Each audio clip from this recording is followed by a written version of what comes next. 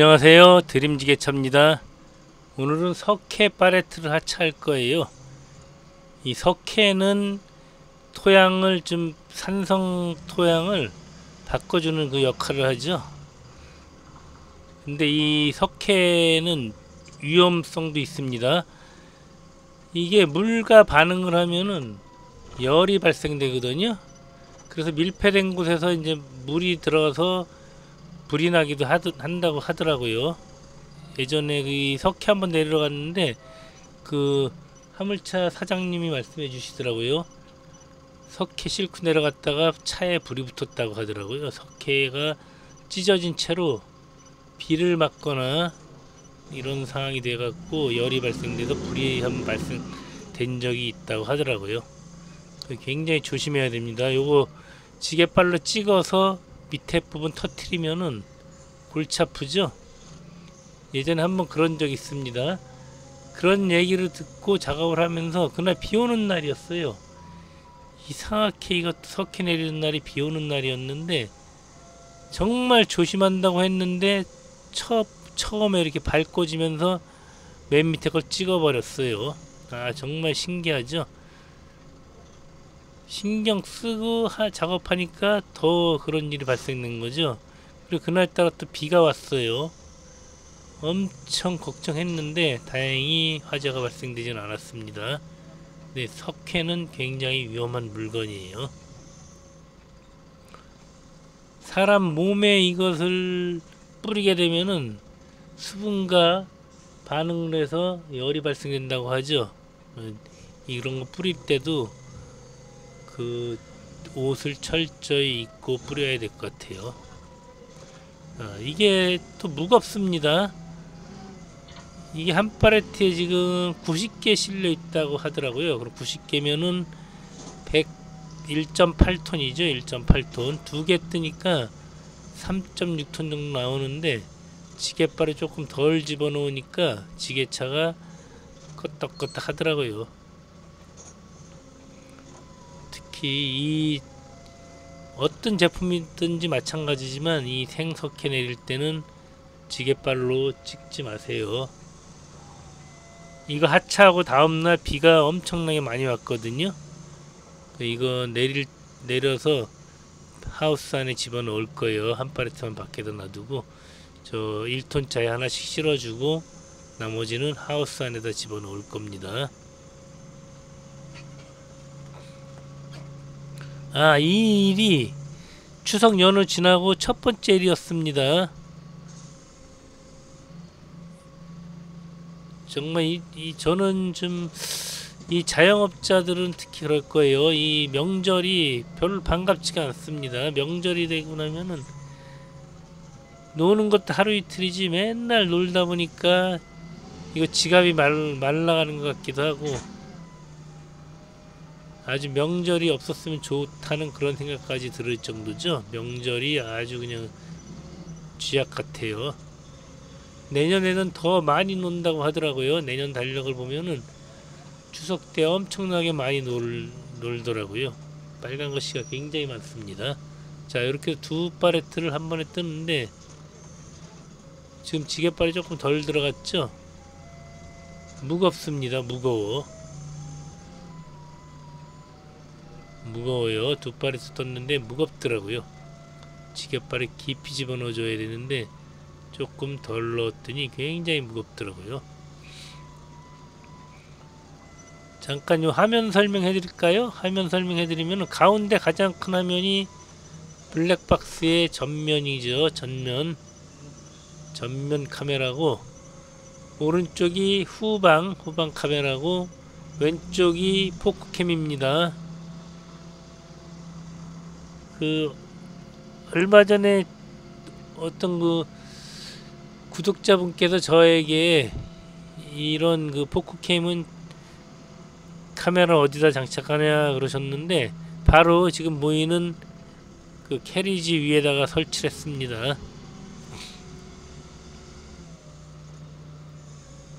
일단 요거 두 개는 요 앞에 내려놓기로 했었는데 나중에 하나 다시 가지고 들어갈 겁니다.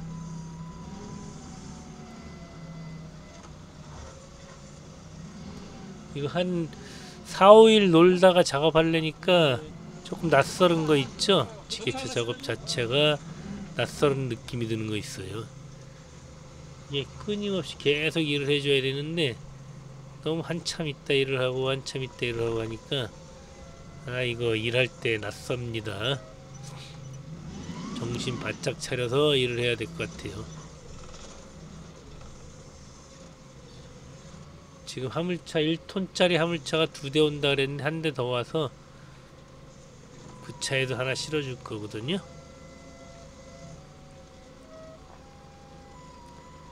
오늘 8팔레트 밖에 되지 않는군요.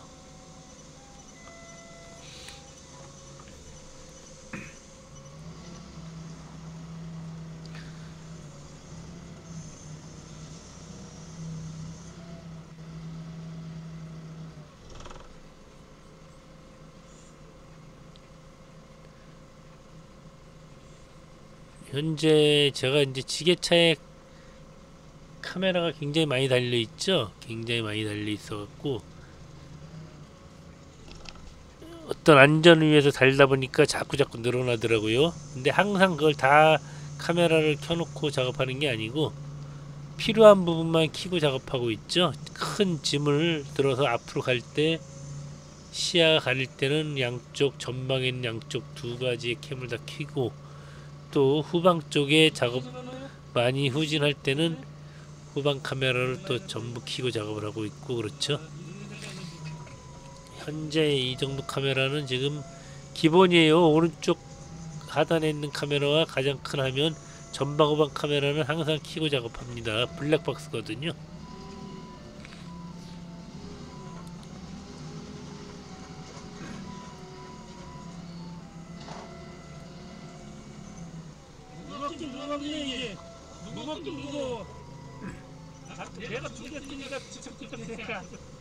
자, 이번에 하나 떠서 갖다 놓고 그러니까요.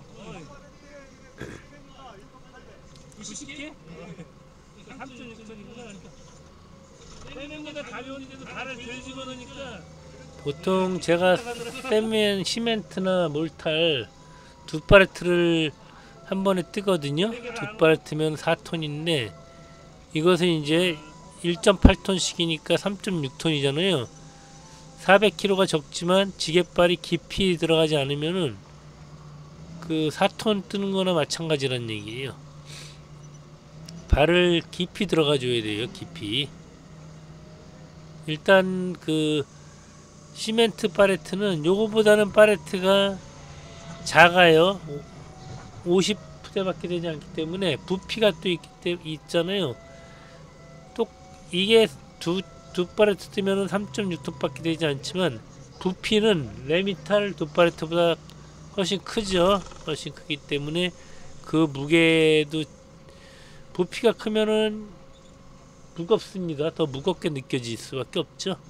실질적으로 더 무거울 수밖에 없기 때문에 제가 2팔레트 떴을 때 발을 최대한 깊이 넣어도 지게차가 많이 흔들립니다. 뒷바퀴 쪽이 잘 제어가 안 되려고 하고 있어요. 만약에 이 작업하는 지형이 비탈진 곳이다거나 그렇다면은 하나씩 뜨는 게 더 안전할 것 같아요. 뭐 양이 많고 운반해야 될 거리가 멀다 그러면은 조금 무리를 해서라도 2팔레트씩 뜨겠지만 그렇지 않을 경우에는 그냥 1팔레트씩만 작업을 해도 괜찮을 것 같아요.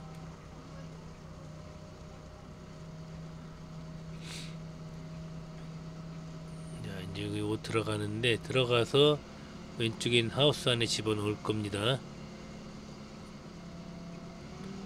이게 그 인터넷을 뒤져보니까 이 석회를 쌓아놓은 곳에 고양이가 오줌을 싸서 화재가 발생한 적도 있다고 하더라고요. 진짜인지 아닌지 모르겠습니다.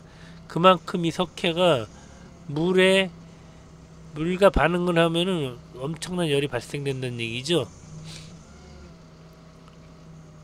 그래서 어떤 구제역 발생돼서 그 돼지 같은 거 매몰하고 나서는 이 석회가루를 뿌려주잖아요. 그리고 축사 같은 데나 돈사 들어갈 때 그 앞에다 이 석회를 쫙 뿌려놓기도 합니다. 소독작용도 하는 거죠. 그 열에 의해서.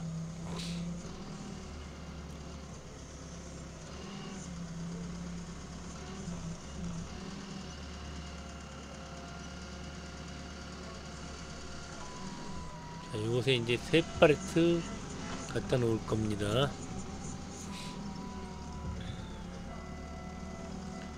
다행히 이제 이곳 땅이 빠지진 않더라고요.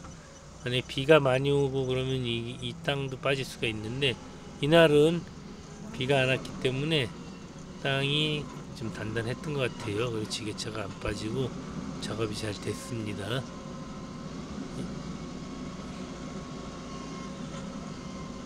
자, 이곳은 바로 제 지게차 세워놓는 곳에서 불과 한 200m 그 안에 있는 곳이죠. 요거 하나는 아까 그 하우스 앞에 화물차가 한 대 서 있거든요. 거기다 하나 실어주고, 또 나머지 하나 더 하우스 안에 갖다 집어넣으면은 오늘 작업은 끝이 날 것 같아요. 마지막까지 정말 안전하게 작업을 해야 됩니다. 이거 오늘 끝까지 제가 영상을 안 자르도록 하겠습니다. 영상 끝까지 안 자르고, 뭐 그래봤자 17분인데 요즘에는 우리가 쇼츠같이 1분 또는 30초 영상에 익숙해지다 보니까 17분도 굉장히 길게 느껴지죠. 그럴 때는 빨리빨리 돌려서 보시면 될 것 같아요. 자, 바로 앞에 화물차에다가 얹어줍니다. 요거 내려놓고 다음날부터 비가 엄청 많이 왔죠. 호우경보도 내리고 호우주의보도 내리고 그럴 정도였으니까 비가 많이 왔습니다. 이거 만약에 제가 밑에 거 하나 지게발을 찍은 상태로 밖에다 쌓아놨다 그러면은 또 불이 날 수 있는 거죠. 물론 밀폐된 곳에서 더 많이 불이 난다고 하더라고요.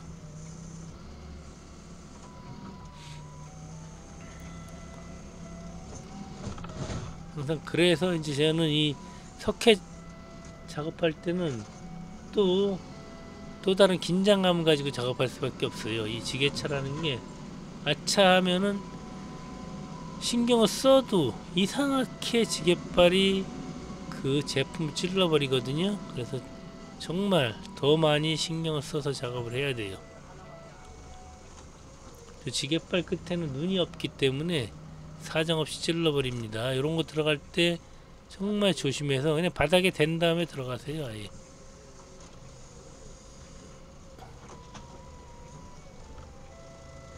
자, 요거 이제 하나 하우스 안에 집어넣으면은 오늘 작업은 끝입니다.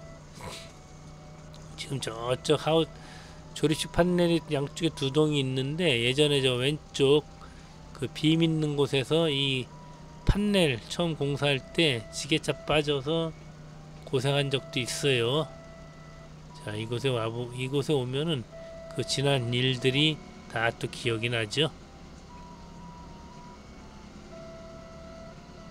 이쪽에 이제 컨테이너도 제가 갖다 내려놨고, 이런 식으로 제가 작업을 한 게 다 기억이 나죠.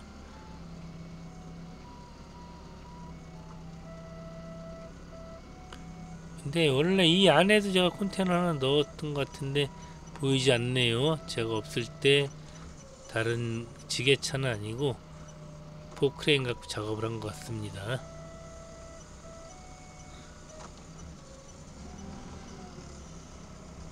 이렇게 해서 하나만 더 놓으면은 작업 끝입니다.